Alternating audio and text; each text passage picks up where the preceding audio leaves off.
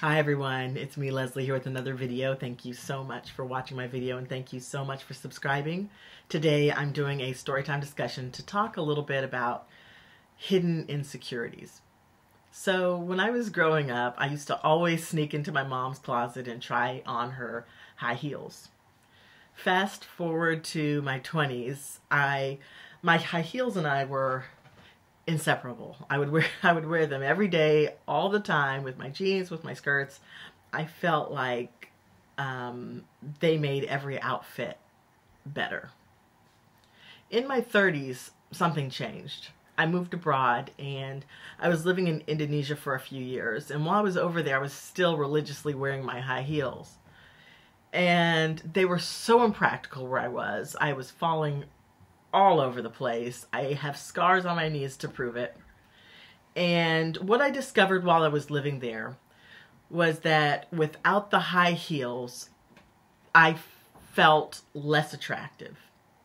I felt less than. I didn't feel good enough.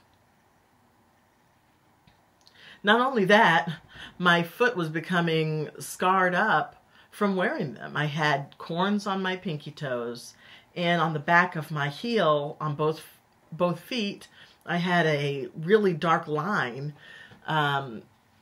where the heel is. I started getting a dark line from all the rubbing. Not only were they damaging my feet, corns and scars, they were hard on the body, and without them, I didn't feel like I was good enough. I was using them as a crutch for confidence. I was using them as a crutch to feel more secure in myself. And when I stopped wearing them as much, I realized that flats are very comfortable. And there are a lot of flat shoes that are not only comfortable but beautiful. Beautiful sandals, really cute flip-flops, and all of that. It's been years since I wore heels, and I'm not really sure if I'll ever wear them again. I'm not going to ride them off. I'm not going to say I'll never wear high heels again.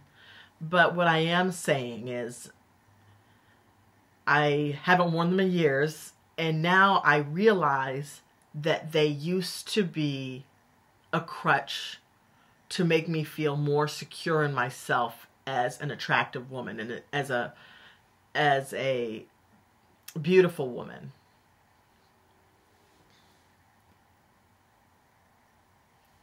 Another thing I used to do was I always used to wear some kind of like ponytail, like bang, or I would always wear my hair out, because with my hair back, I felt too exposed and I didn't feel as attractive. So these are a couple of my hidden, or they were hidden. These are just a couple of the insecurities that I had that I've released.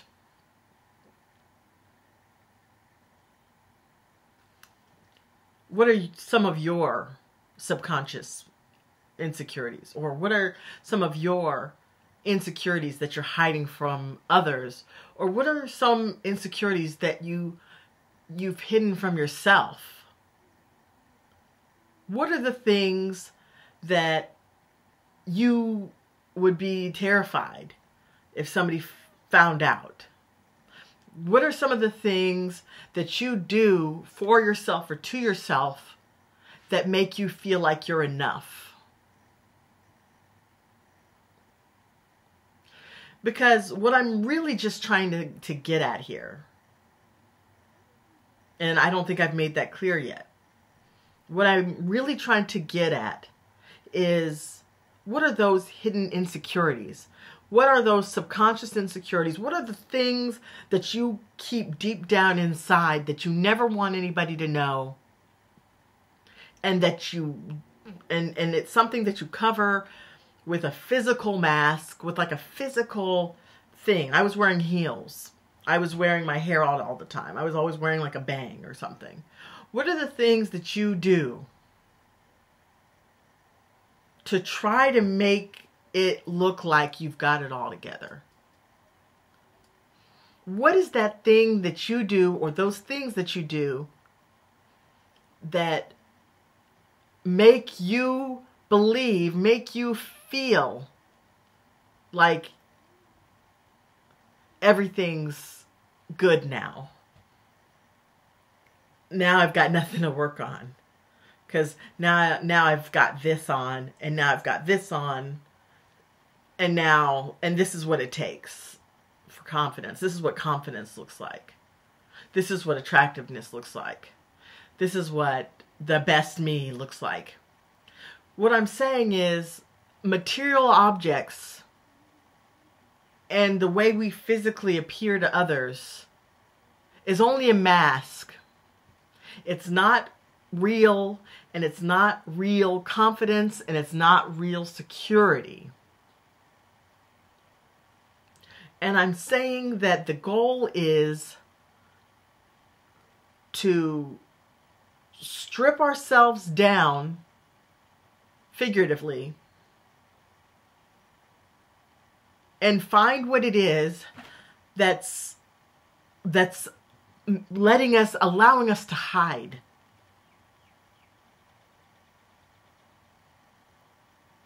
What are we hiding behind?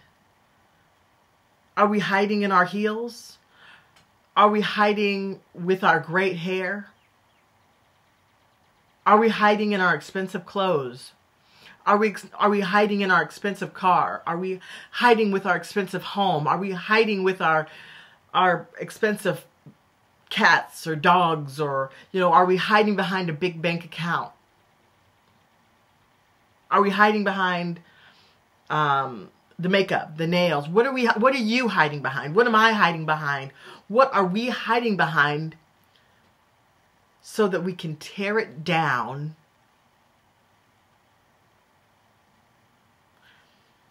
and build ourselves a strong, true foundation of confidence and security? The goal is to find out what is the truth within ourselves, so that we can be a positive, influential light upon the world. None of the phony stuff. Only the real stuff. What are we hiding behind? We need to find that out, so that we can work on ourselves, so we can build ourselves a strong foundation and become that shining light, that guiding light that is so desperately needed in the world.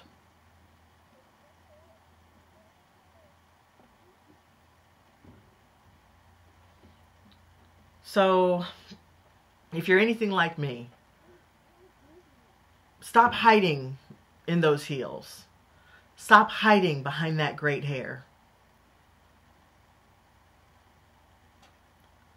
We need to see the real you. And I need to show the real me,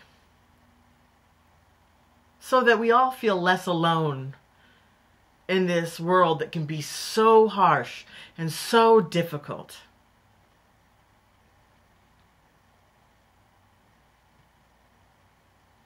The goal is to stop hiding and to truly love who we really are without the show. What show are you putting on?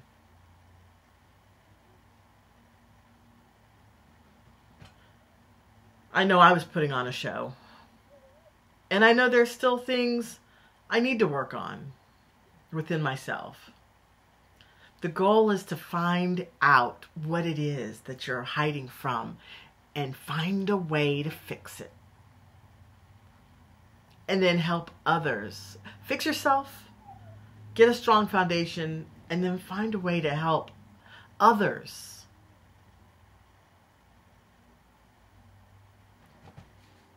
So that's where I'm going to end this video today. Thank you all so much for watching my video. And until next time, bye.